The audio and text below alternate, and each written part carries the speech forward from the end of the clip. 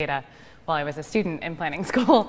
So hi everybody, my title sounds fancy and is totally made up, but we can talk about it. But what it really means is a lot of my work is at the intersection of the technology that we're developing at OTI and at the field work that we do, which is where we do a lot of community-based research. So the Red Hook Wi-Fi project, which I'm going to talk about today, is actually one of those projects. It's specifically, we are testing our mesh wireless firmware for routers, which is open source, in a community, as well as curriculum around how to build community wireless networks. So most of our practices, and this is sort of, again, something that this project for us is us testing this practice, is around the idea that creating digital networks is actually mostly a social collaborative process. So these are some images from workshops in Detroit about thinking about planning where to put routers, how they want to make this work in their community. So I work specifically with the Red Hook initiative, which is based in Red Hook, Brooklyn. Who here is familiar with Red Hook? Okay, we got about a third. So Red Hook is historically an industrial community. It's where a lot of the cruise ships actually still come in. It's where there's a lot of shipping and industry, and it's separated by from the rest of Brooklyn by a highway, which is what you can see in that picture. It also has one of the largest conglomerations of public housing in New York. So of the 15,000 people that live in Red Hook, about 11,000 live in the public housing. So that's, this is an aerial view from the south of it, from on top of what's called the Fairway building. So what you can see in this is that tall building is one of the big areas of public housing, and everything to the side of it that's sort of a similar brick color. So one of the key aspects of the project in Red Hook is to work through trusted community organizations to build a solid relationship with technical support inside and outside of the community, to do this through community-led process, that's a civic engagement process, and to start thinking about how to prototype local applications. So apps that are neighborhood specific and potentially don't even need the internet. The technology we're using, where the hardware itself, we use Ubiquiti routers. So probably lots of people are familiar with their Linksys or Netgear routers at home. Ubiquiti is great for outdoor equipment, and one of the really cool things is they're totally pro open source software. So we can buy their hardware and then we can put whatever we want on it. So the platform that we're actually developing at the Open Technology Institute is called Commotion Wireless, and it's an ad hoc network platform based off of OpenWRT, for anyone who's like into networking, and uses the OLSRD routing protocol. I am not one of our developers, so if you have a lot of questions about that, I can give you email addresses, and I can answer really high-level questions. My background's in urban planning and UX, not in development. So one of the reasons that we like to work with mesh and ad hoc routing platforms is that they're self-healing and distributed. So they can actually mirror, we can build networks that mirror our social relationships. So we don't instead have to rely on a hub and spoke model. Instead, we can build an organic network that's modeled after how the community actually works. So in Red Hook, this started as an experiment, so experimental that I believe is painter's tape attaching a router to a pole on a rooftop. And our main community partner is the Red Hook Initiative, and their building is catty corner to basically the center of the public housing. So that's all NYCHA property in front of them. And the idea at first was just like, let's set up a wireless access point here. So here we had internet access, so people could use their devices, anything that was Wi-Fi enabled. They could hop on their cell phones if they have smartphones that have Wi-Fi and use the network there instead of using their data plans. There's another router that was sitting on top of a building just a couple blocks away, but not within sight of that one. And so this one actually didn't have an internet gateway and was just running a little web server off of a Guru plug box. Has anybody heard of those before? They're like literally this big, and it's basically a web server. Anyway, so it's a little tiny piece of hardware that we could just run basically a web page sitting there, and so when people got to it, they could leave messages for each other. So most of them were about how this was broken, because people were expecting there to be internet access when they jumped on a Wi-Fi hotspot, and leaving messages to each other like, hey, this is broken. Yeah, it's broken for me too. what's going on? Why is this here? Who's this? People started talking to each other, which was interesting. And so this was right near one of the big public spaces in the neighborhood. And from there, the idea was to start thinking about how you might use the network. So we held community brainstorming sessions. This is two of my colleagues, Jonathan, who at the time was a grad student and is now doing mobile research, figuring out what he's going to do next, and Tony Schloss is the coordinator from the Red Hook Initiative. He's sitting down there. So they met with community members from the community change workers. They met with some of the young adult radio groups, the youth media groups, and just started brainstorming ideas of what you might do with a wireless network. And in doing that, they sort of started highlighting issues in the community. So they started noticing that, they started talking about the fact that communication was really difficult. Nobody ever knew what was going on or where it was happening. They never knew when the bus was coming, because when it did, there's only one bus route that even comes through the neighborhood. And so when it did show up, usually late, it was already full and you couldn't even get on, and then you'd have to, maybe there'd be one right after, maybe there wouldn't. So there were all these sort of problems that technology could maybe help with. So one of the things that we started prototyping out was a community mapping platform. And so that's what you actually see them testing in this photo here. And it wasn't just that, it's actually all based on Leaflet. It's all open source mapping tools and MongoDB. And it wasn't just that they were using it to map things in their neighborhood. They actually designed the tiles themselves as well. So everything about the application was really community-based. Like, they decided how they wanted to represent their community. So even though most of the environment itself is, you know, some sort of industrial-looking concrete buildings, they were able to make it green if they wanted it to be green, or really represent like neighborhood character in an icon for a place. So a lot of that came through like collaborative sketching sessions, and then Jonathan helping to turn it into a web tool. So they also, to address the bus issue, luckily the first bus line that was being tested for bus time, which is a project of Open Plans and Aaron worked on, I think, was the bus that goes through their neighborhood. So Jonathan prototyped out using the API to pull in the bus schedules when they were coming, when the next one was coming, and tailored it just for that line and just for the neighborhood. And again, using the iconography of the neighborhood. One of the crazy things about this, the entire Brooklyn high-res SVG map of the buses is actually in this bus stop. So if you zoom all the way in, he embedded it in there, and I still don't really know why, but it's kind of a cool fact. You can do that with SVGs.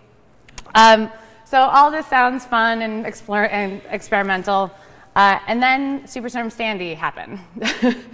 So the Red Hook Initiative was in one of the areas in the neighborhood that actually didn't lose power.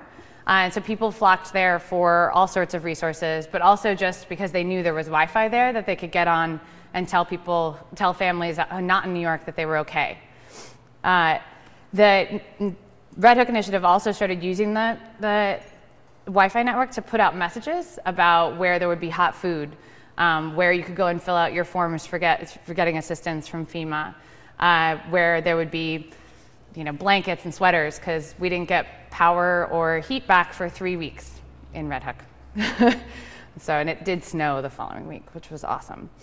So one of the other things that we quickly added in was the ability to text to tide pools, so to the mapping application. And in doing that, people could say like, oh, we need a generator here. And some of the responders who were at the Red Hook Initiative could actually reply from the map, and it would send a text back to the person. So you could have a from the computer to the person without moderation built in on the platform that they were already familiar with.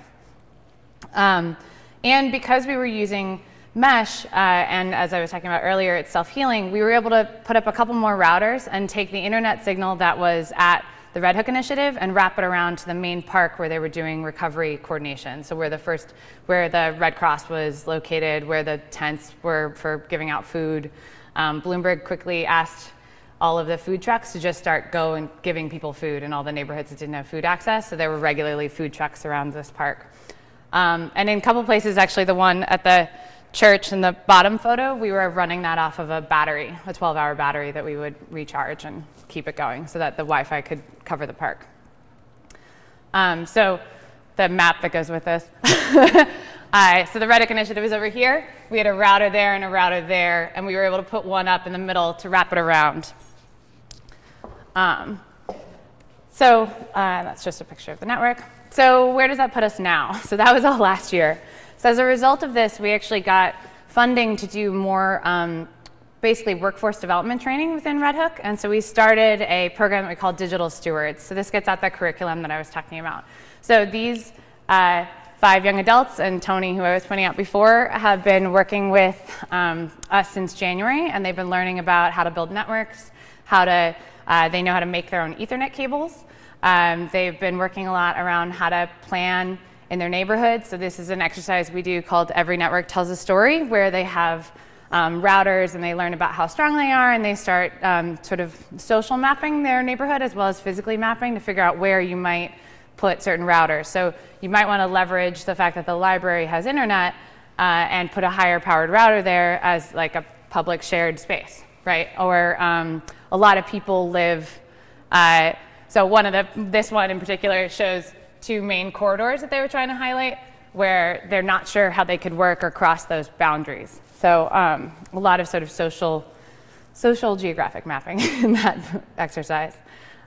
We started doing some site surveys. So again, we went back and reused that texting tool, and the young adults went out and said, oh, here's a flat roof that we could potentially put a mount on, or this is a really great business that we might want to work with. And so they went and were able to text message the addresses of all those places and add it to the map really easily. They started figuring out how to message to their neighborhoods about what they were doing, how to talk about this to the rest of their neighbors. So these are some prototype flyers. And they went around and did a more complete inventory of all the potential partners. So businesses in their neighborhood, nonprofits they might want to partner with, where the schools are. So doing a lot of asset mapping of the actual neighborhood, thinking about who were good partners and how to leverage those relationships to start building this network out more. We also, with help from us, we started looking at the Form 477 data. So who in this room knew that the FCC provides open data? I'm not going to say that it's great open data. Okay, cool, a couple. I'm not going to say that it's awesome, but it's helpful. So this is actually the Form 77 data, which tells you how many households are subscribing to broadband within a census tract. So to make this look a little bit, make it makes more sense, I joined it with residential and mixed-use buildings in Brooklyn. So you can see, for everyone who is familiar with 1970s era public housing footprints, the public housing is very low household adoption rates for broadband. Which isn't that surprising. They actually do have 2 choices in the housing as a result of some of the investments through the Broadband Technical Opportunities Program. But it's too expensive for most of the people that live there. And so what we did, we ended up doing a neighborhood survey and finding that although people could have access or maybe have it at home, they might not have a computer. Right? Maybe it's only hooked up to the Xbox, which they prioritized over getting a computer, right? Because there's kids in the family and that's what they wanted, and that seemed like the resource to get, which is all a choice that they're allowed to make. But so the need for the Wi-Fi is sort of clear in the sense that people tend to buy the smartphone or the game device rather than getting a computer at home. So even if they have the access, they have it limited by their mobile data plans or don't have data plans at all. So these are some photos of the young adults starting to do installations on rooftops, sometimes somewhat dangerously hanging out over the side of a roof, but he was very safe, I promise. They started learning about how to do really sort of complicated network setups. And these are people who have no technology training prior to this. Some of them have at most like 1 semester of college.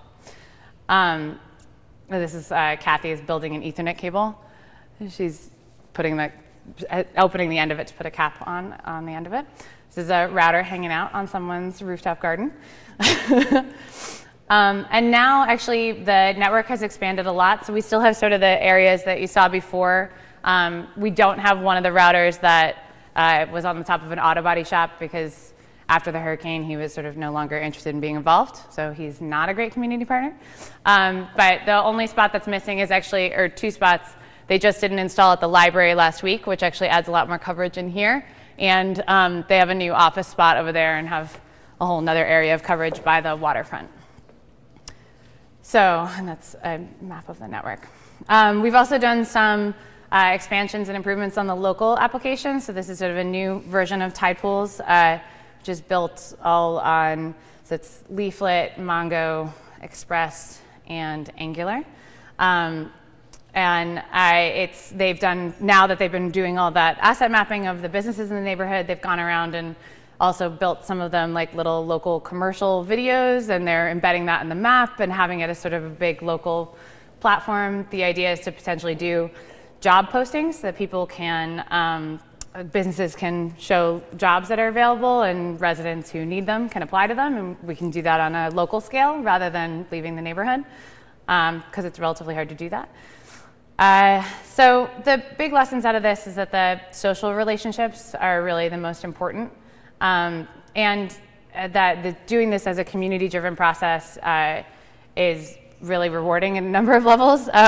Some of the young adults now actually intern with a local internet service provider who's our partner on the project. So they're doing, learning about wiring installations. They're also starting to think about what other data we could be collecting on the network. So could we be putting sensors in wherever we're putting a router in, and doing some more environmental data collection.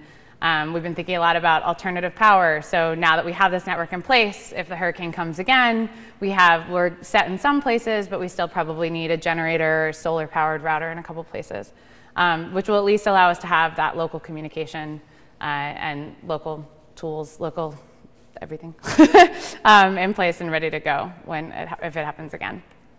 So yeah, sensors and more apps.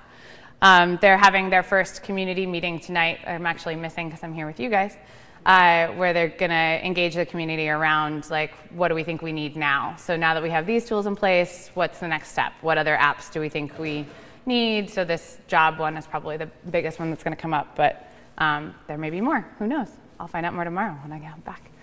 And that's it. So thanks.